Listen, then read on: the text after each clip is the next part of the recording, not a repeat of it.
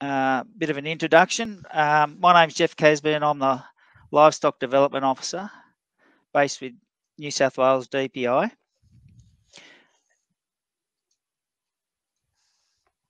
And I'm chairing this session. First, I'd just like to thank Sheep Connect New South Wales and Animal Health Australia who are sponsoring this session. A little bit of housekeeping.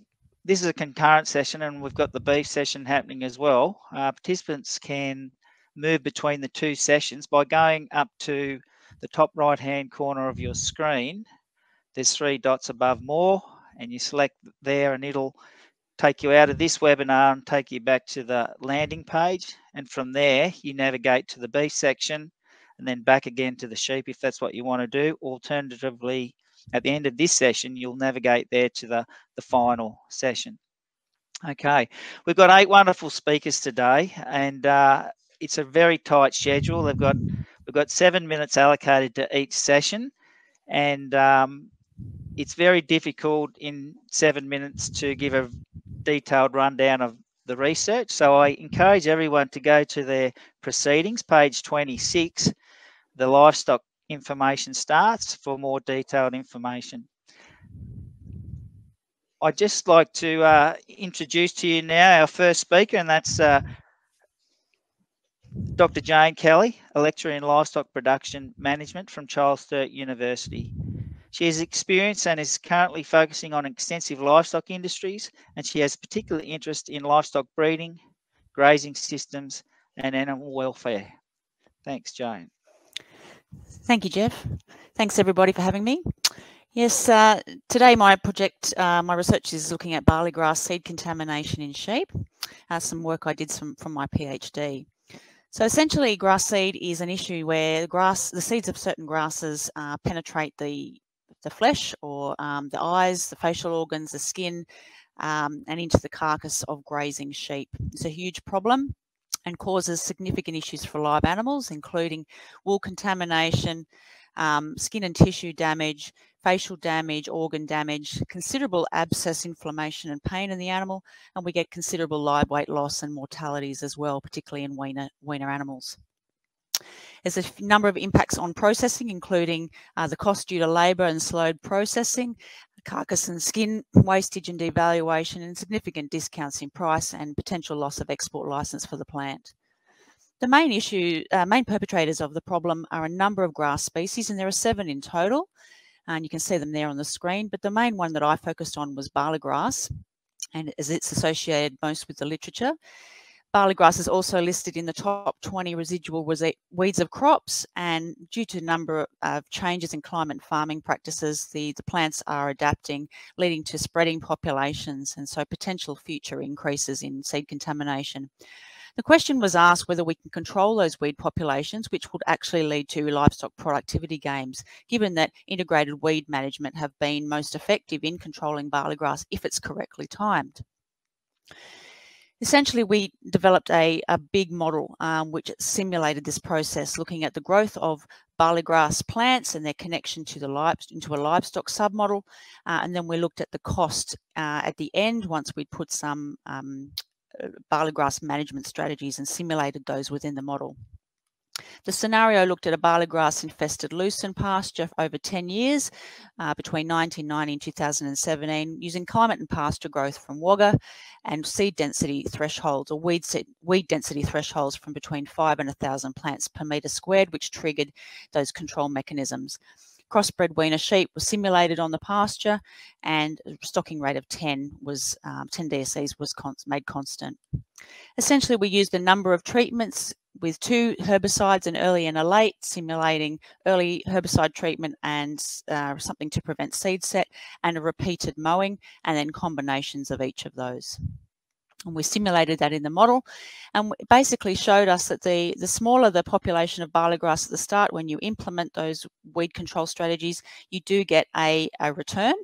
If you do nothing, then you're getting significant losses. So no barley grass control led to a significant economic loss over 10 years, and that would be exacerbated by current lamb market conditions. The highest return we got was looking at a late herbicide and a repeated mowing in the same year when applied at the lowest density population. Best overall gains were due to integrated weed management strategies as opposed to singular weed management strategies, and when they were applied to very low density populations. And repeated mowing, timely applied when in the sheep production system, were quite effective in reducing seed production, particularly in the low density populations. And this leads to some take-home messages. There is a value in using integrated weed management to control barley grass in lamb production systems, particularly in low weed densities. And even though barley grass provides us with good early feed in the season, there's a significant loss later on once there is due to carcass seed contamination, and that has implications for animal welfare.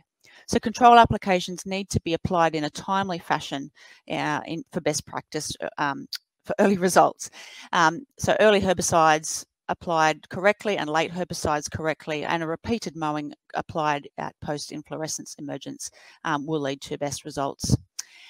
And potentially there's potential to use mixed methods across years, so potentially using repeated mowing in some years and then followed by integrated methods later in the year can lead to best results, particularly in lamb systems. But the best option would be to maintain a competitive pasture. Obviously, with most weeds that's the case. Favour drought-tolerant species, but we haven't yet trialled that in the model, so that would be the next stage. Thanks, Jeff. That's the end of my quick snapshot. Oh, thanks, Jane. That was a very, very quick rundown. Now we've got time for a couple of questions. If anyone would just like to pop a couple of questions in the Q&A area, and that means everyone can have a bit of a look at those. But just to start off with, Jane, how important is it to sort of act early when you start? Let's say you've put a lot of effort into putting an improved pasture in place. How important is it to start sort of acting? Yeah, it's super important. The problem with barley grass is that we find that people see it as feed earlier in the season. It looks good, and the research shows that it's high energy, high protein feed. The problem is later in the season, once it puts that seed head up. So when you establish a new pasture and you're putting in and you see those few plants, best to get onto that early and make sure that new pasture is well established to create competition, because one barley grass plant can put out hundreds of seeds, and so you have a small population, you've got hundreds and potentially thousands of seeds that will then contribute to the population in the next year. And if we get a seasonal issue, a dry period, it'll just take on really quickly. So yeah, that's the key message, I think, getting onto it early. Thanks, Jane. Look, I think what we might do now is if people can, if they have questions, put them in the Q&A. We're just sort of tight for time, so I'll now just like to introduce to you Bruce Allworth. Everyone in this region would know Bruce. He's a well-respected lecturer, professor, and farmer across the region. Bruce is a professor of livestock systems and director at the Fred Morley Centre at Chalcedon University School of Agriculture, Environmental and Veterinary Sciences. Bruce operates his own sheep and cattle property in southern New South Wales. Welcome, Bruce. Thanks, Jeff. I'm going to be, and welcome to everyone. I'm going to just give you a quick snapshot on the Australian Sheep Sustainability Framework, which was launched in April this year. And I'm going to do that. So it's a sustainability framework, and it's about giving the credentials for the sheep industry around four main themes of sustainability. And I'll go through those themes, but essentially they're around how we treat our animals, how we treat our environment, how we look after our people, and what our contribution is to our community, and of course, how economically sustainable the industry is. So in terms of what a sustainability framework is, and there are now a number around, it is a reporting of sustainability practices. And for animal industries, it's broader than just the environment, as I've indicated, and certainly our animals are very important. It operates at a global or national level, not at a farm level. So it's reporting for the whole of the sheep industry, and it relies on farm group data, and it combines that at the highest level. In terms of the sheep sustainability framework, following the decision to develop a framework, there was what was called a materiality review. And I've got a slide of the outcome of that materiality review there, and it indicates how important to the stakeholders, both internal and external, the management of our animals is, being up in the top right-hand corner there. We also did an alignment with the United Nations Sustainable Development Goals, and then we undertook a period of 12 months of industry and external consultation. We finalised the framework and updated the materiality review, and we launched the framework on the 21st of April. It's now up to stakeholders to use that framework, and it will involve ongoing reporting and obviously updating as some things become more important or less important.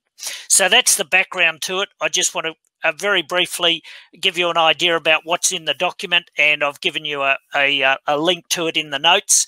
The boundary for the sustainability framework is in Australia. We're not reporting on wool processing or any overseas processing at this point, because we think it will be too hard to get credible information at this point from where the wool is processed. So it's looking at on-farm and in our Australian processing sector. And we have definitions and principles, and we've aligned with various of the sustainability development goals.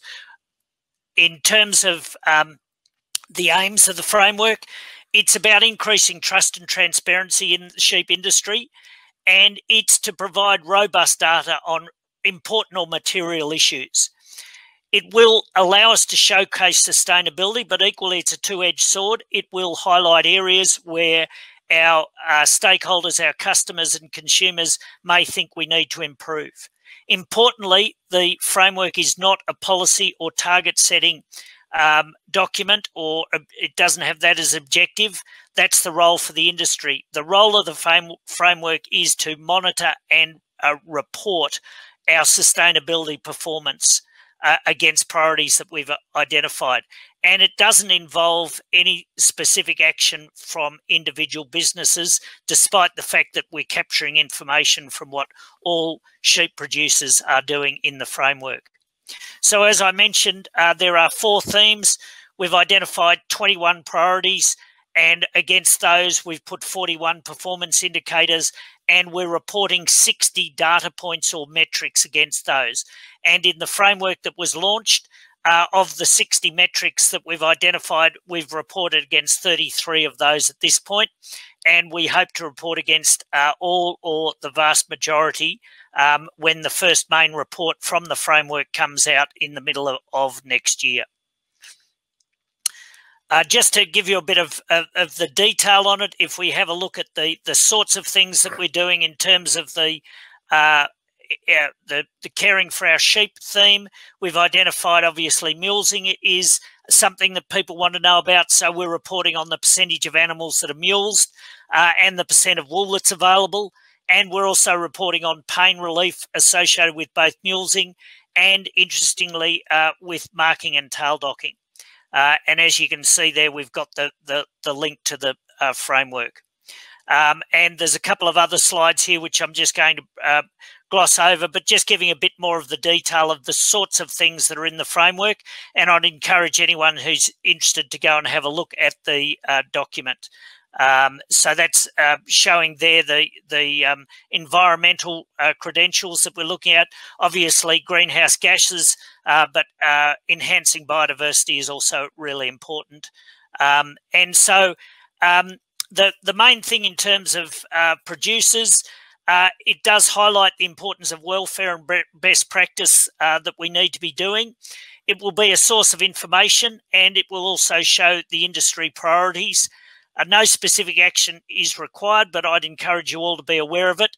And importantly, we'd still be encouraging you to be having the individual sustainability initiatives that you might be doing already with specific customers that you're dealing with.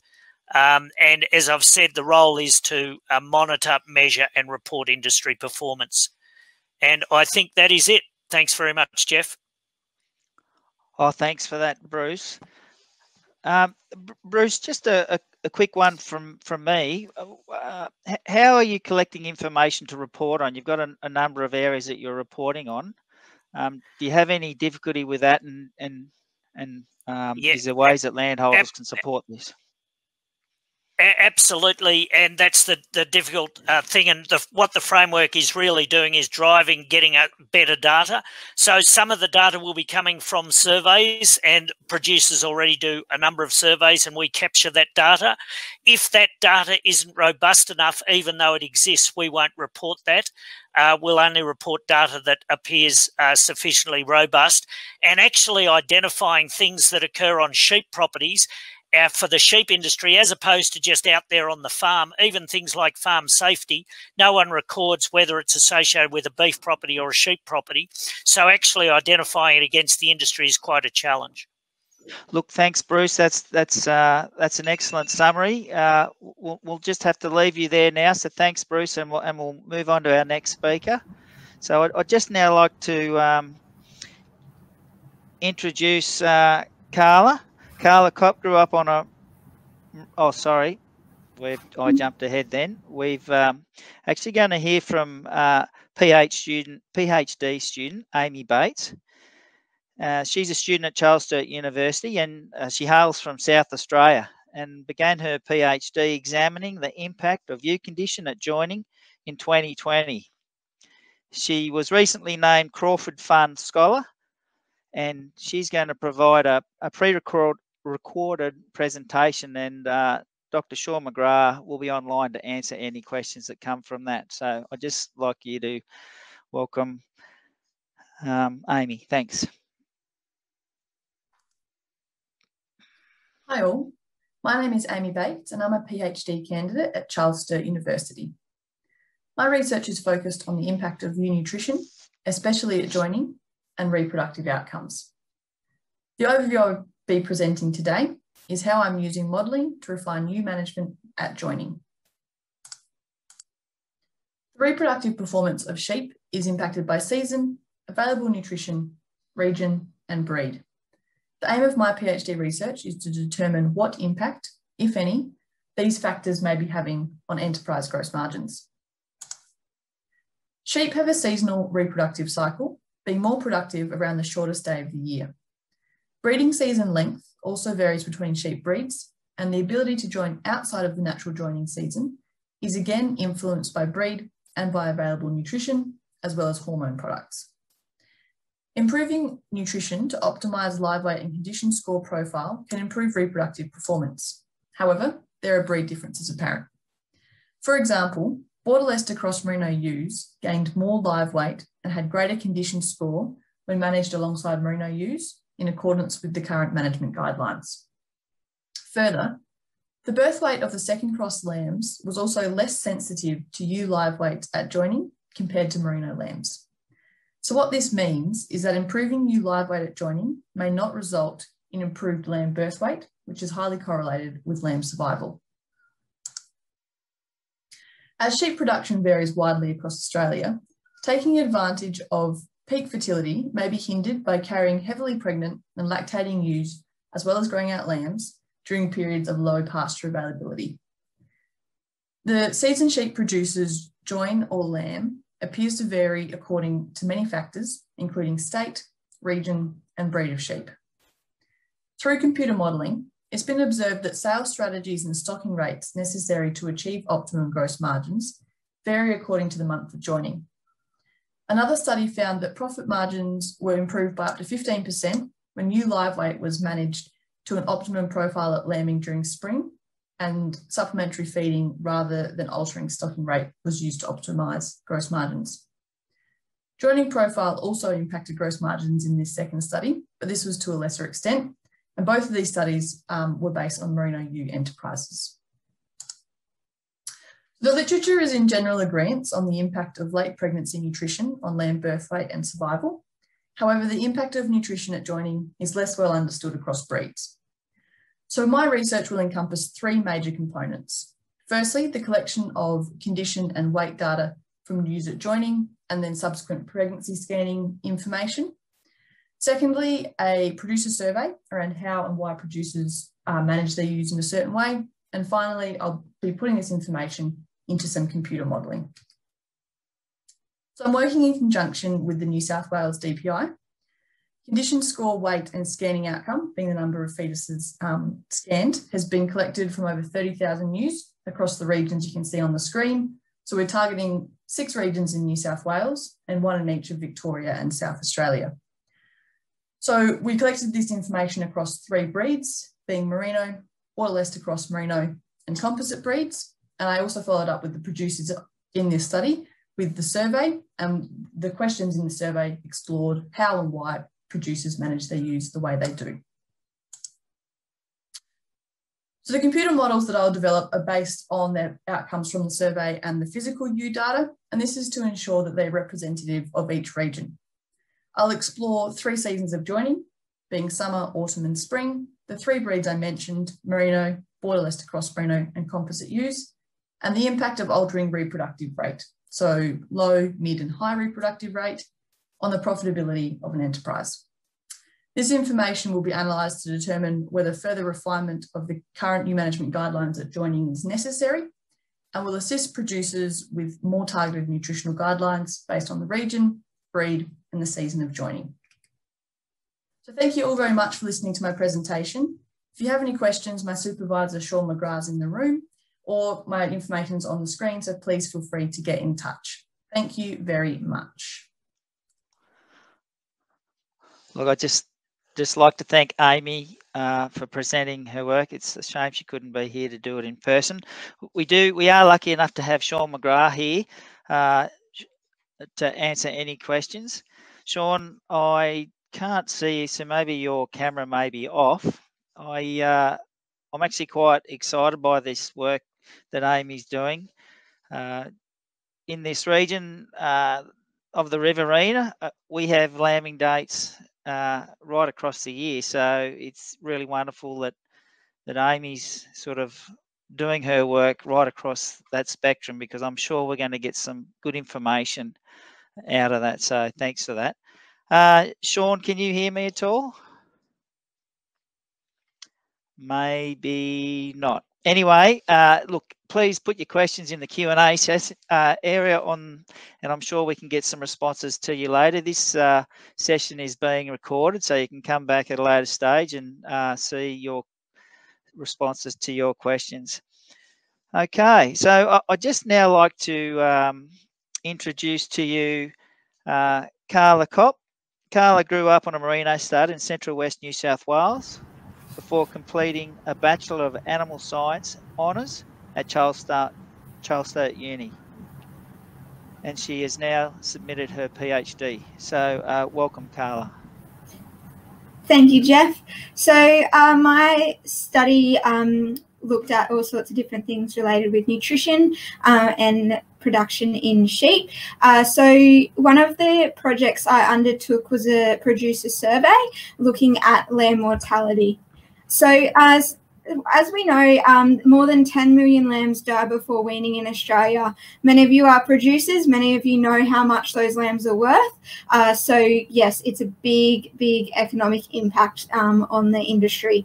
So mortality rates are around 30% for twins and 10% for singles, excuse the typo there.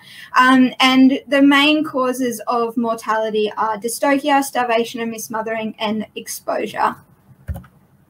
So we conducted this survey. Now, some of you may have remembered completing this survey at the forum in 2019, where I allowed producers to participate. So it was a 30-question survey to New South Wales sheep producers, looking at the practices and perceptions of producers on factors such as lamb mortality, scanning and supplementation and vaccination. So we can see our producers that we had on the map. So we had a wide variety of producers from all across New South Wales, which was able to give us a great snapshot. The major factor that we found and the major outcome of this survey was the red circle that we've got here. So we had around about 49% of producers estimating less than 10% mortality of lambs.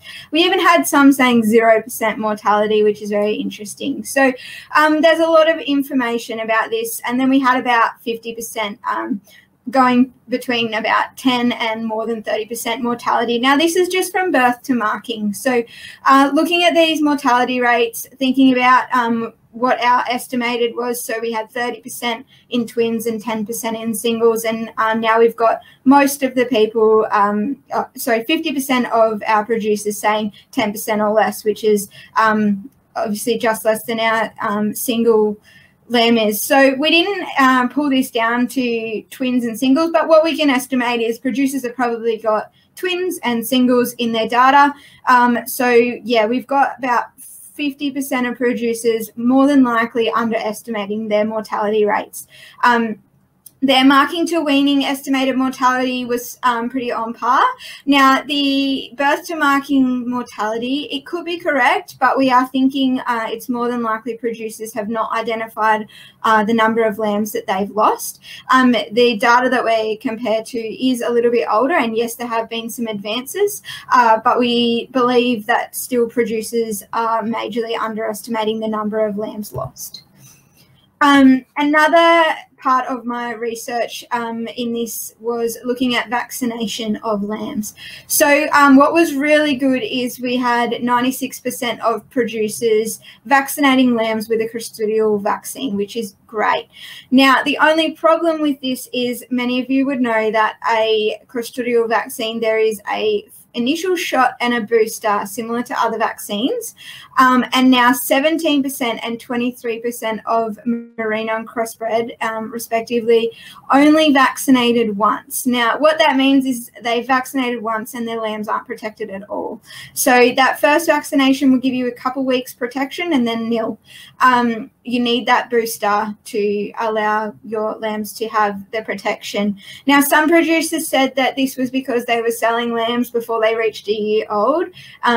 It still means that they're unprotected for that time. And some of these diseases cover animals that would be affected and may affect return on meat and also growth. So it is important that we ensure that producers understand that we need to vaccinate and we need to give the booster. So we're on the good start to making sure producers understand vaccination. Now we've just got to ensure everyone understands the booster process. So we had really good reasonings for vaccination, which was to increase immunity, increase survival, and because we've always vaccinated. So they're our major reasons of why people vaccinated. So it's good to see that people understand we're vaccinating to increase immunity. So our conclusion from this study, obviously this is just a snapshot of what we found, but there were a few more different things. But what we found majorly was that producers have lower estimated mortality rates from birth to marking than would be expected. And what this means is producers, if they're underestimating their lamb mortality rates, they are not really well understanding how much money they've lost because they can't accurately determine those number of lambs.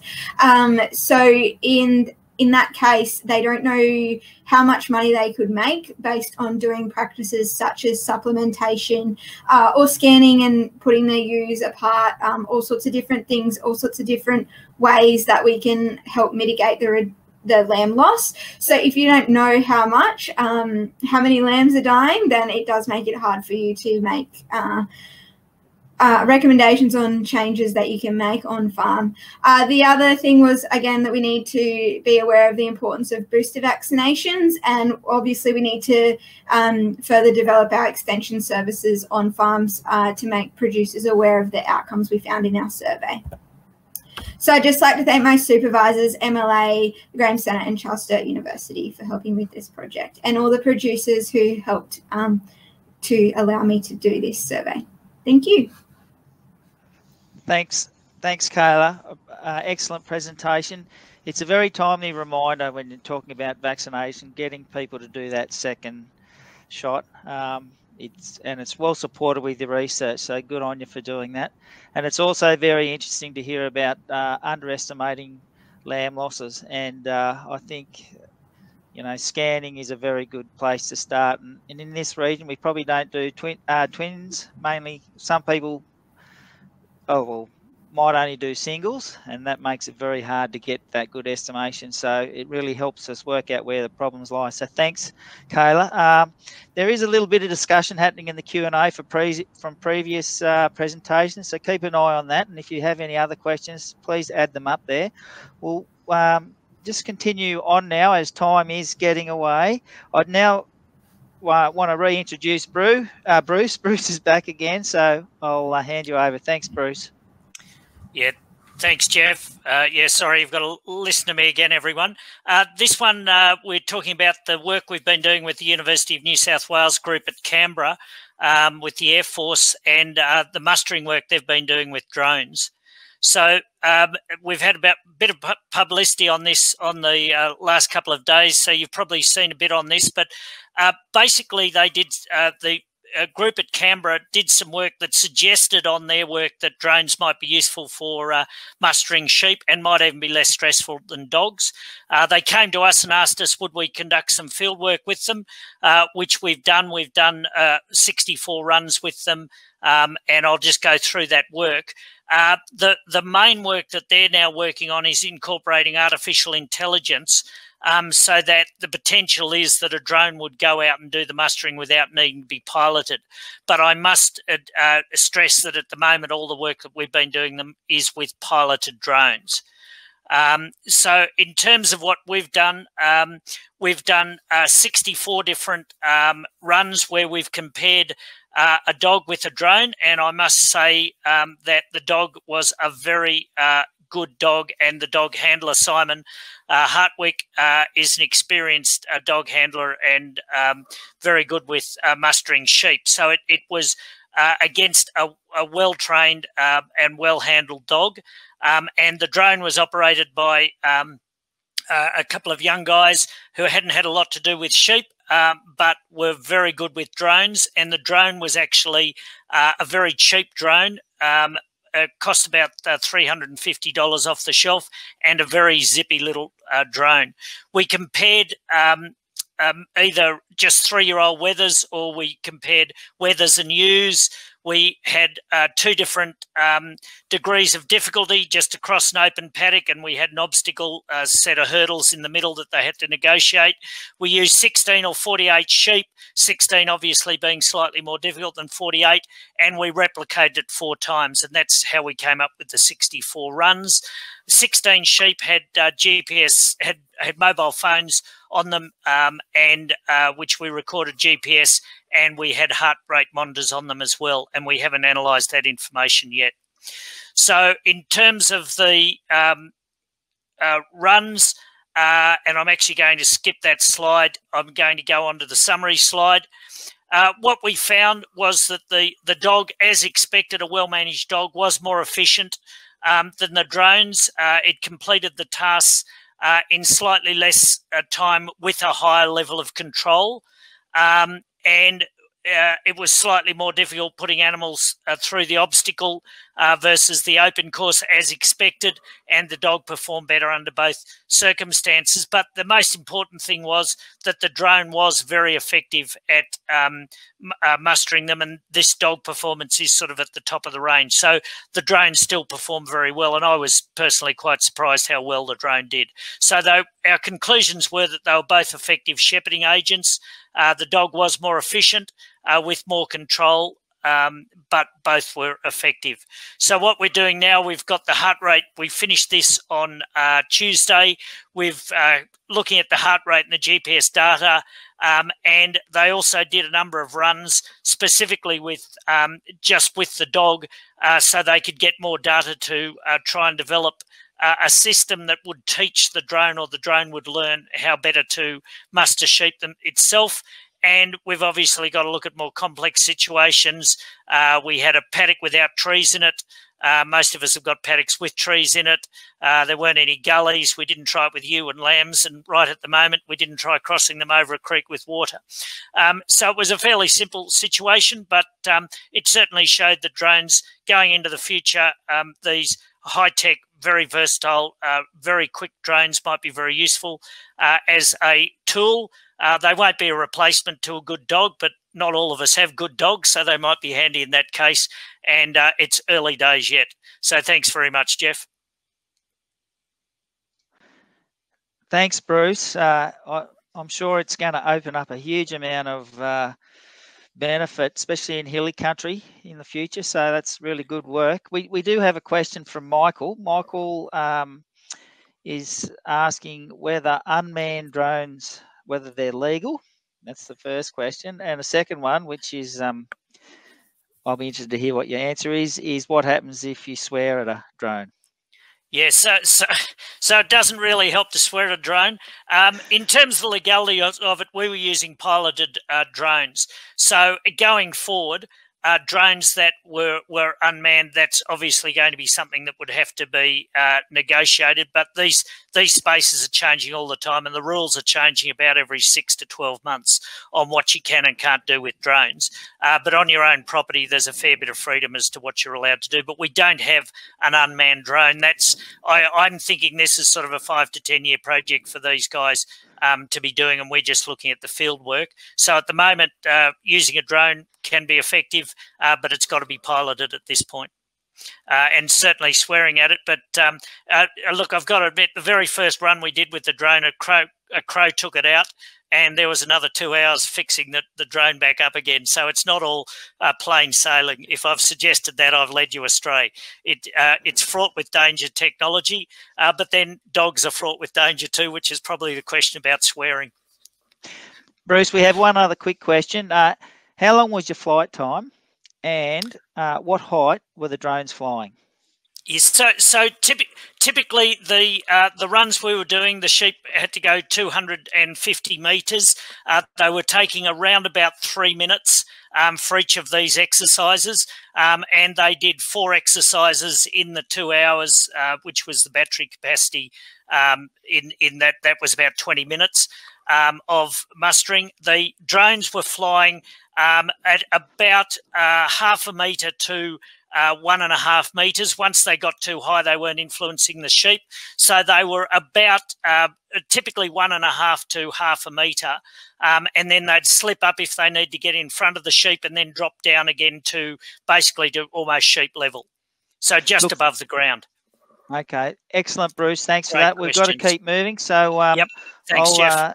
I'll now move on to our next presenter, and that's, oh, excuse me, I've got my timer going off. Professor Bing Wang from Sturt University. She undertakes research to understand the molecular basis of how nutrient components alter the metabolic responses important to neurodevelopment. So I'd just like to now welcome Bing Wang. Thank you. Sorry, this pre-recording, everyone. Thank you so much to conference organization providing me opportunity to introduce our study about maternal chitosan oligosaccharides intervention on health benefit of ewe and lamb. So chitosan oligosaccharides is one type of marine bioproducts isolated and purified from the crab shell or shrimp shells. They have multiple health benefits studied around the world. However, no report related chitosan oligosaccharides as a food additive for the sheep health and sheep production. The objective of a study is to investigate effect maternal chitosan oligosaccharides intervention on immune status and health of ewe and lambs. Study design, we have 120 pregnant ewe. We intervention chitosan oligosaccharides total 9 weeks. The minimum chitosan oligosaccharides intake is 100 milligrams per day per ewe. So the cost only per day cost only less than 5 cents. So we analyze, we taking the serum, we taking the blood, we measure immune markers based on our published method. So during we monitoring daily loose leak intake. So because we study design replicated per group. So although the group in loose leak intake variation, you can see big variation when we combine 2 replicated group together. So this variation becoming the smaller. So in the end, so mean daily loose leak intake refer to COS intake overall, no difference between group. Mean living weight of ewe at start during marking and during weaning, no difference between group. In the end of weaning weight at living weight of ewe, the treatment group is higher than control, but sample size small, so no difference. Living weight of lamb is during marking and during weaning. Between treatment and the control group, no difference. Serum immune marker in the ewe, we analyze serum IgM, IgG, SIGA, also interleukin-10 and interleukin-2. No difference between treatment and control, this ewe. However, in the lamb, we found it significantly increase expression level of serum IgM in treatment group compared to control. They have 2-3 times higher than control in treatment group compared to control. Another marker, serum IgG, IgA, SIGA, interleukin-10, interleukin-2, and the fecal sample SIGA, no difference between the control, although treatment little bit higher than the control group. In conclusion, maternal chitosan oligosaccharides, these chitosan oligosaccharides can be incorporated in sheep feed as it did not compromising the palatability of feed. They incorporated in the feed very well. Also, maternal chitosan oligosaccharides intervention is no significantly influence the body weight gain of ewe and the lambs, but significantly increase the serum IgM in the lambs at the marking, which imply that COS has potential to improve the health of lambs. There is no significant effect on other immune marker and the cytokine in the ewe during chitosan oligosaccharides intervention. So further study are clearly need to understanding the nutritional significance of chitosan oligosaccharides in sheep production and health. Thank you.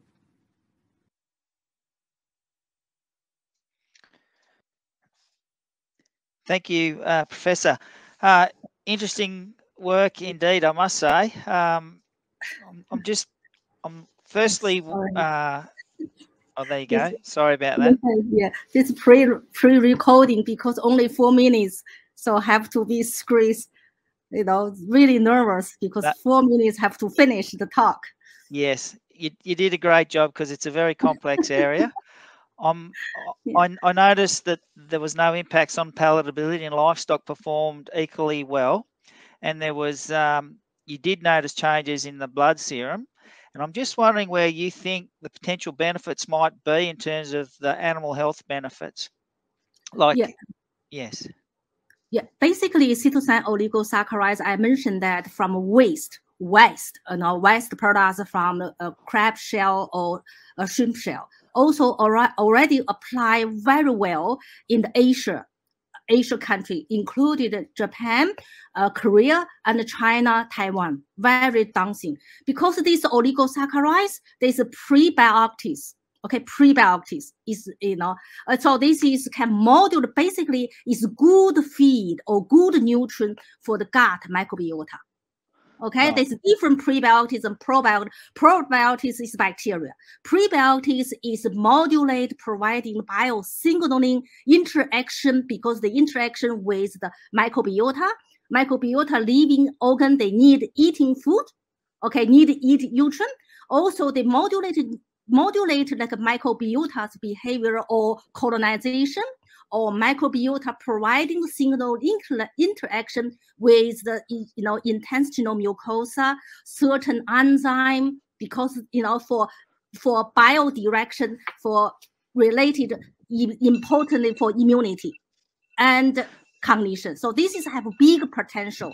I believe have huge potential for the health benefit using prebiotics as functional feed, develop that through the personalized nutrition, target pregnancy ewe, also lactating ewe, also the newborn lamb. Okay, look, thank you, Professor. That I'm sure we have we could talk about that in terms of reproduction for a while. I really appreciate your time, and we'll now have to introduce to everybody Tom Keogh. He completed a Bachelor of Animal Science with honours at Charles Sturt University, and it is now undertaking his PhD. So welcome, Tom. Thanks, Jeff. Where's my presentation? Oh, there. All right. So I did an experiment end of last year, start of this year. Looked at a few different things, but I'll only got a short time here. So focus on the effects of feeding level and age or stage of maturity on lamb growth rate and feed conversion efficiency. So quickly, the summary is that maximizing energy intake increases growth and feed conversion efficiency. Less mature lambs are more efficient, and compensatory growth occurs when sufficient nutrients become available to lambs that have been previously restricted. So the aim of this experiment was to identify the most efficient nutritional management of lambs. And the way that we did this was we put over 100 twin born and reared second cross lambs into a feedlot for about 10 weeks at 4 months of age, and then again the same lambs entered the feedlot at 8 months of age. And there was 2 intake levels, a low intake and a high intake. The low intake was 2.5% of live weight in dry matter, and the high was 3.5% of live weight in dry matter. And we restricted this high intake group to just below ad lib intake, just because of the effects of intake on digestibility. So in most instances, if you increase intake, digestibility decreases. Not always, but we just wanted to limit those impacts.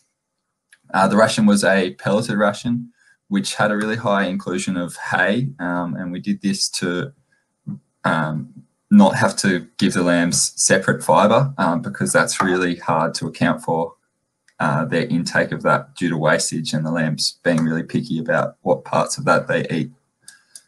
But what this did was that made that ration, it was just above 11 in megajoules of ME, which you could probably design higher energy rations.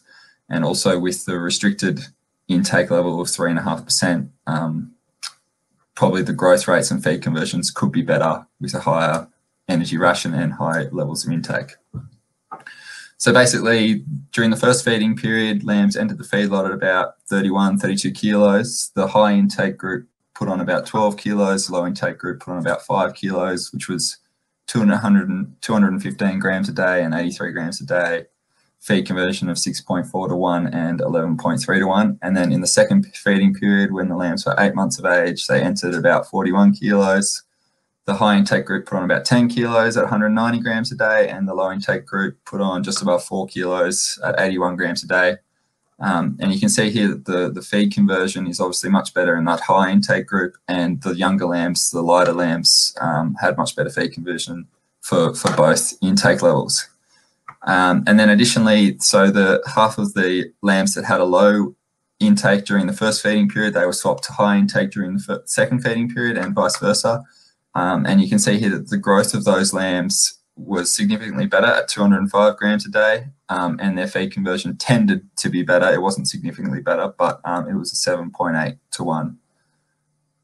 So what's all this mean? So maximising energy intake improves production, so lamb growth rate and feed conversion.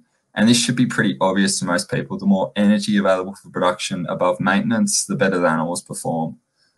So how do we do this? We need to maximise dry matter intake and also maximise the energy content of the ration. And to maximise dry matter intake, we need to make sure the lambs are familiar with the diet, and the induction period is really well managed to limit digestive upsets. Obviously, from an economical point of view, the cost of maximising the energy content of the ration needs to be considered. You can pay a lot of money for really high energy rations, and it doesn't pay itself back. So next, less mature lambs, they're more efficient. They have lower maintenance requirements, and they deposit more energy and protein than fat, and protein deposition is more efficient. So putting a 50 kilo lamb in a feedlot and taking them up to 70 kilos is probably going to be much more costly. They need a greater amount of feed to get above maintenance, and more energy is going to be deposited in fat, which is less efficient. And finally, compensatory growth occurs following a nutritional restriction. And why this happens is because the growth actually contains more protein, because that was what was previously restricted. This is very difficult to rely upon, as it depends on the extent of the restriction and also the nutrients you provide them. And also, it's important to remember the initial phase of compensation is actually just the organs increasing in mass and the digestive tract capacity increasing, and neither of those are of commercial value when your lambs head off to the abattoir. So that's all I've got. Thanks, Jeff. Oh, excellent, Tom. This is a very, very topical subject with more and more people feeding lambs. I was just going to ask a question. It's a broad question. At what weight do you think animals start moving into where it's mainly fat that they're putting on, like in terms of people finishing lambs on farm? I'll have to get back to you with that once I've gone through and analysed all I put a photo up there of all the CT scans I've done, and I've been looking at them, but I haven't really put all those results together. But what we did find that was actually, you know, at 30 kilos, the freshly weaned lambs, if they've had a really good run, they're really fat already. So it's really interesting. Okay, so it's not necessarily just because you've got light animals that's going to be the case. But what about at the other end with heavy animals? With heavy animals, they've put on most of their protein already, so they're putting on very little amounts of protein. Once they sort of get up to 50, 55 kilos, they're putting on mostly fat. Okay, well, look, thanks, Tom. I really appreciate that, and I'm sure people will be interested to read your paper. So thanks for that. No problem. Thanks. Good on you. Okay, now our last presenter, Steph Fowler. Steph's a colleague of mine, and she works at CARA with the New South Wales Department of Primary Industries in the Centre for Red Meat and Sheep Development. Her work is focused on carcass assessment, quantification of meat quality and fatty acid composition of meat, as well as the development of technologies to measure meat and carcass qualities. So welcome, Steph. Thanks, Jeff.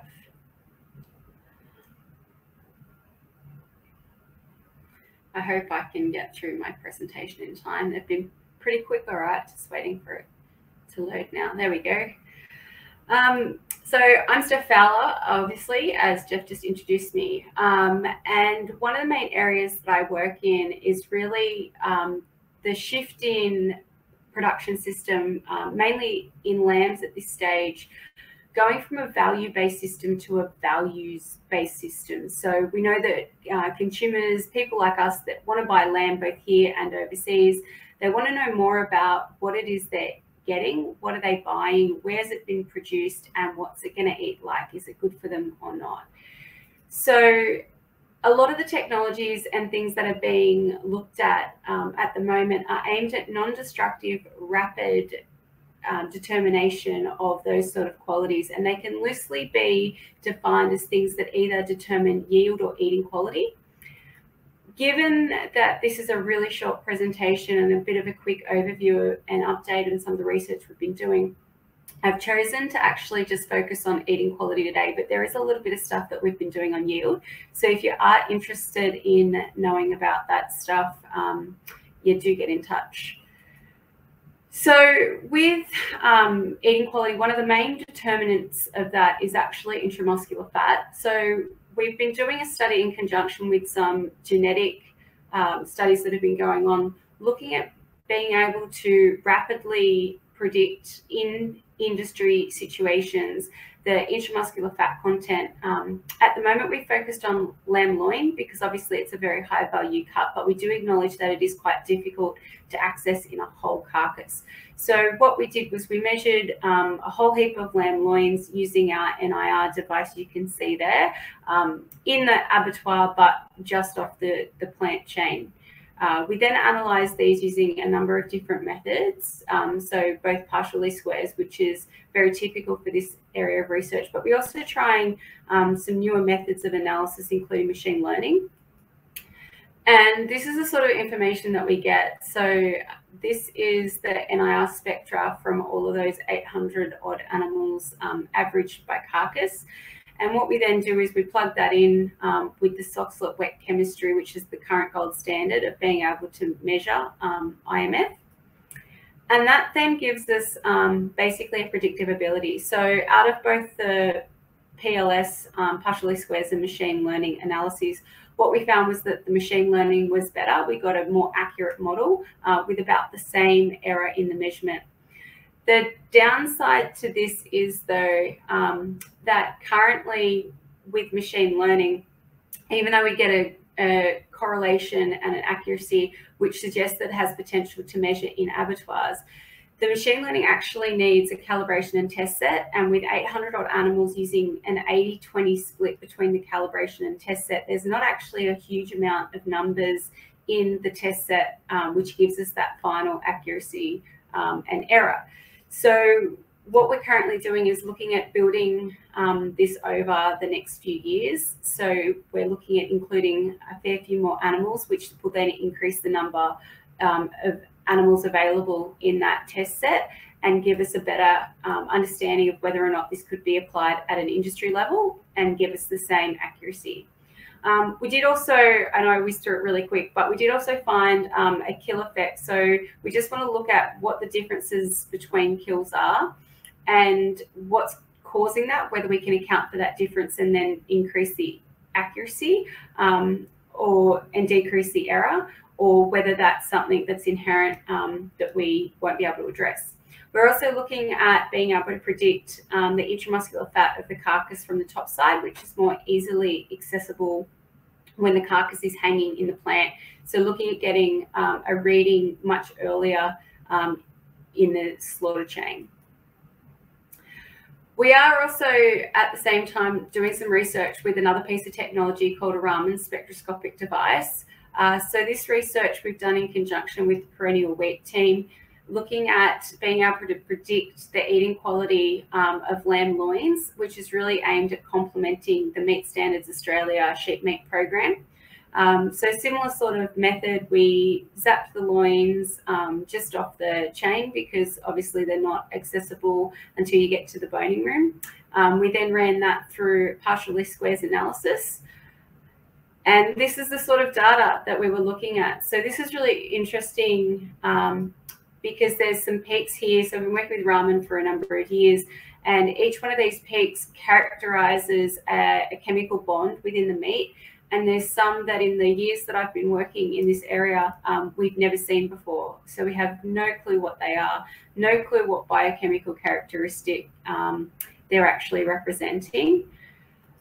But when we did go through and do the analysis to look at the prediction of eating quality traits, so that was with an untrained sensory panel to get a tenderness, juiciness, and flavour score, as well as their overall liking, we found really great results. So really good measures of accuracy with about 0.95, 0.96 around there. But also relatively low error, which is really great. So errors of about 1.5 to 2.5 eating scores. And when the eating score is out of 100, that's really great, really promising. So the more we delved a bit deeper into the spectra and how it relates to the actual other meat quality traits that were measured, what we found is that there was a really good relationship between the spectral variation and some of the things including the lightness on retail display and iron. So this suggests to us that the spectra is actually picking up myoglobin. And when we look at some ramen spectral studies that have been done on myoglobin specifically, those peaks that we have identified as being new that we've never seen before are actually really strong peaks that have been associated with deoxygenated myoglobin. So this leads us to question whether or not we can actually use ramen to predict things that we haven't considered before, like shelf life and retail display, and whether or not there's the ability to predict micronutrients, including minerals. But we still, again, 48 animals isn't great to be doing these sort of predictions on. So we really do need to look at building numbers a bit more. And that should help us also to further understand the characteristics that are underlying that. So yeah, interesting stuff. I think I've probably run out of time. I only had a couple more slides to go. So we still need a heap more research done in this area. But I would just quickly like to thank the teams that are involved in this. They're pretty big sort of studies to look at. So anyway, thanks guys. Thanks, Steph. Look, it's really great to see all this work going on behind the scenes that makes lamb such a great product. There's obviously a lot to it: eating quality, shelf life, being able to predict all these things, and so it's great work, and it's really good to see the progress you've been making with this technology over the years. So good on you for that. Okay, well, I'd just like to thank all our presenters, all 8. We've now got about 3 or 4 minutes for everyone to go and have a break before our next session starts at 12:05.